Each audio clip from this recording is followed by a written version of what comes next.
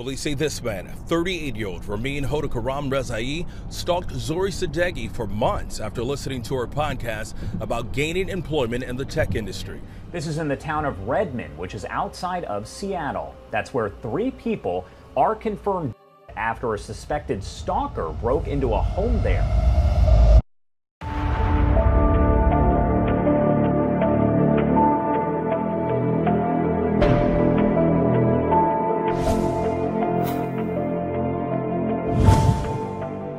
Hi friends, and welcome. This is Crime Corner with Jen, and for those of you who don't know, my name is Jen and I talk about true crime cases on this channel. If you enjoy my content, please be sure to like, subscribe, and to hit the notification bell so that you don't miss out on any of my future videos. In this week's video, we're going to be talking about a very successful woman whose life would be cut short by an incredibly disturbed individual.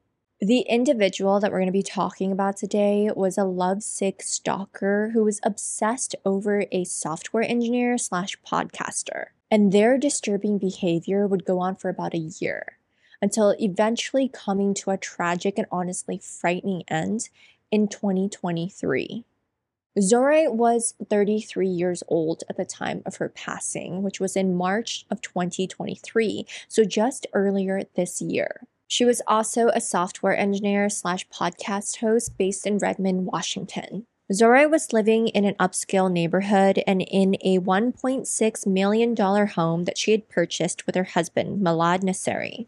The couple were originally from Iran, but they moved over to the US sometime about 2010 or 2011, and then shortly after moving over, they ended up getting married. Zohreh's mother also would move over from Iran, and she would live with the couple in their Redmond, Washington home. Both Zohreh and Milad worked in the tech industry, and they were very successful in their careers.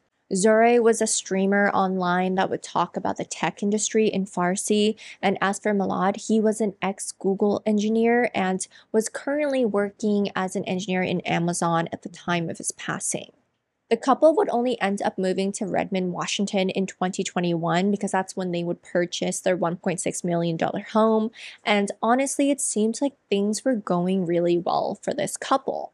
They were financially in a great place, they had just purchased a new home together, and they were doing incredibly well in their separate career paths. But this would all change in 2022 when Zohreh would end up receiving unwanted attention from a man by the name Ramin.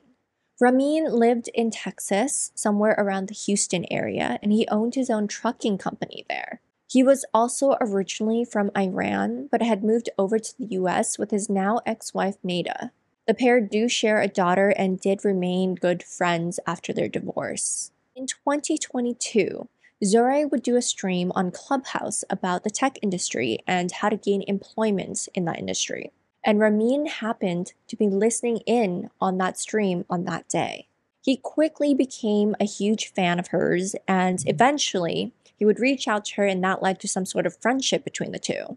And according to Ramin's ex, Ramin and Zohreh would occasionally have phone calls together, and they've met up in person 1 or 2 times. However, their friendship would come to an end towards the end of 2022 due to Ramin's escalating infatuation with Zohreh. Ramin would begin calling Zohreh more than 10 times a day and would even leave over 20 messages a day for her and her husband. On November 6th, Zohreh would verbally ask Ramin to leave her alone, and she would begin blocking his number because things were starting to get out of hand. She even included key dates and information regarding their interactions from late 2022 in a document. Now, despite her attempts, he still managed to get in contact with her through different phone numbers. Ramin would send her messages implying that he was in her neighborhood, and at times, he would book a room in nearby inns and call her from their phones.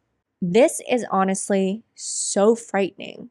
Aside from how annoying this whole ordeal must have been for her and Milad, could you imagine just how terrified and unsafe she must have felt in her own home? The man knew where she lived, and he made sure that she knew that. Now, things would continue to get worse in December 2022. On December 20th, Milad was leaving for Australia. And as soon as he left the home, Zohreh would receive a knock at her door. And when she went up to her door and looked through the peephole, she would find Ramin standing there, holding flowers. Now, this man waited for her husband to leave the premises before doing this, which means he was parked somewhere in her neighborhood, watching her house and just waiting for the right time to pop up at her door. Zohreh would end up calling the police, which was a great move. I mean, she obviously should have done that, so I'm glad she did do it. And Ramin would end up leaving her home. However, despite the authorities now being involved, he didn't seem to care. Ramin didn't seem to care. He didn't seem to be terrified about this because his disturbing behaviors would just continue to escalate. Ramin would keep on calling her house. He would keep on leaving messages for her and for her husband, and he would begin sending gifts like jewelry and scarves to her house. Records even show that on February 22nd, just weeks before the crime, Ramin would send Milad 82 texts on Telegram, 82 text messages to her husband. It's crazy. And things would continue to get worse because Ramin would now begin leaving voicemails, threatening voicemails using foul and harsh language. And at times, he would even threaten to end Zohreh's and Milad's marriage. At some point, he would even begin acquiring the phone numbers and home addresses of Zohreh's friends. And by early 2023, Zohreh had already contacted the authorities a number of times and was even in the process of getting a protection order issued. The order was filed and issued in March of 2023. So when Zohreh went to file the protection order, she did present the scarf and the jewelry that was delivered to her home by Ramin as evidence, and she would also state, and I quote, "Ramin has bursts of anger and is completely delusional. These delusions make me fear for my life and the lives of my loved ones." Now, in December of 2022, Zohreh did undergo a back surgery, which meant that while she was recovering, she had limited mobility, and because of this, she was terrified that she wouldn't be able to react quickly if she needed to. In the protection order that she filed, she would state, "All of this has caused me great distress and pain, and now I am suffering from a deep-seated fear for my safety. It has taken a toll on my recovery. I haven't been able to open the curtains in my bedroom out of fear of him being outside watching me." Authorities were apparently trying to serve Ramin with this protection order, but unfortunately, they were struggling a little bit here because they couldn't pin him down to one location. He did own a trucking company and he was a truck driver, as you know, that was his profession.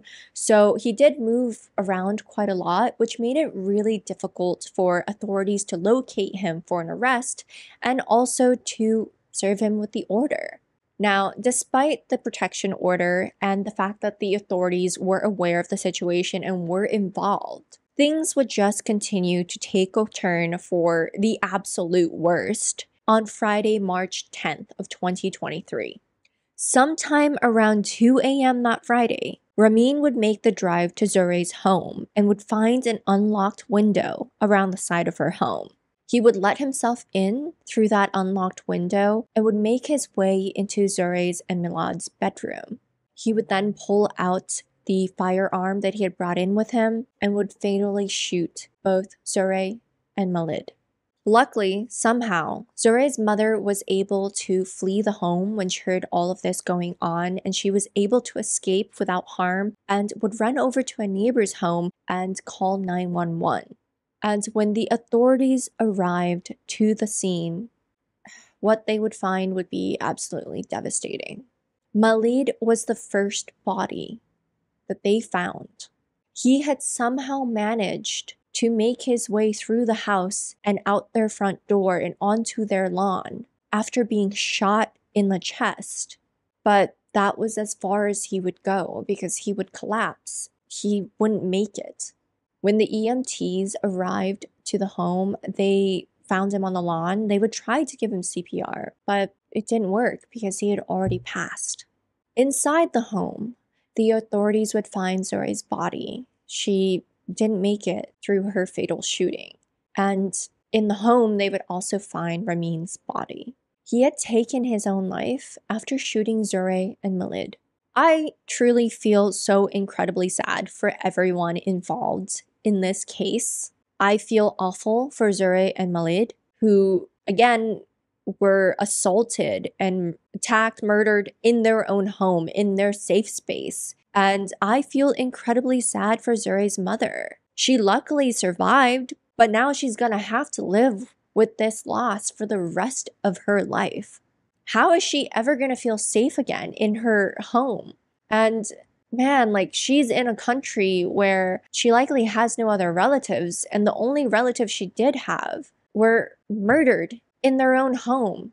I also feel really sad for Ramin's ex and for the daughter that he left behind, because for the rest of his daughter's life, this is how she's going to remember her father. It's honestly just so terrifying. Like, I really hate cases where victims are assaulted or murdered in their own home, because to me, your home is your safe space. It is the place where you should be able to 100% relax and not worry about anything bad happening to you. So to me, for it to happen in their home is one of the biggest violations ever. The fact that Ramin stalked Zohreh for almost a year and made them feel so uncomfortable in their own home, it just makes me so angry. Because if you don't feel safe in your own home, or if you can't feel safe in your own home, where are you supposed to feel safe in? I really cannot imagine how distraught Zohreh must have felt to not feel safe in her own home, and then the fact that she contacted authorities, but yet this still kept happening, and really they weren't able to help her. To need to be so in fear of your own life and safety, and then know that no one is really able to help you, that must have been absolutely horrifying to her. This woman did everything right. She contacted the authorities. She told the man to leave her alone. She blocked him. She went and got a protection order, but yet the law wasn't able to save her. It makes me so sad for her and for anyone else that's gone through or is going through something similar. No one should ever, ever, ever be made to feel this unsafe. Unfortunately, that does bring this case to a close. I know it's a very short video, but when I read about this, I was just like, I want to talk about this case because it is so important for us to talk about these sort of situations, because there are a lot of women out there who go through being stalked or harassed and made to feel unsafe. So it's important that it's talked about and that we're aware of it and that we support each other with it. If you're going through something like this as a woman, or even as a man, if this is happening to you, contact the authorities. Make sure you take all the measures you possibly can to protect yourself. Lock your doors, get security systems, like whatever you need to do to make yourself feel safe. It's the sad reality of our world. This stuff happens. So just make sure that you're paying attention to your surroundings, that you're aware of what's happening, that you take the right measures, contact the authorities. In this case, the authorities, the law failed Zohreh and her husband, but it's not the case every time. So just make sure that you do reach out to authorities and that you take your own personal measures to ensure your safety. Anyways, thank you so much for watching and for listening to that little rant right there. I really appreciate you guys supporting my channel. And as always, if you have any case recommendations, please shoot them through to truecrimemagentaeye@gmail.com. And yeah, just please stay safe out there, everybody, and take care. And I will see you guys in my next video. Thank you.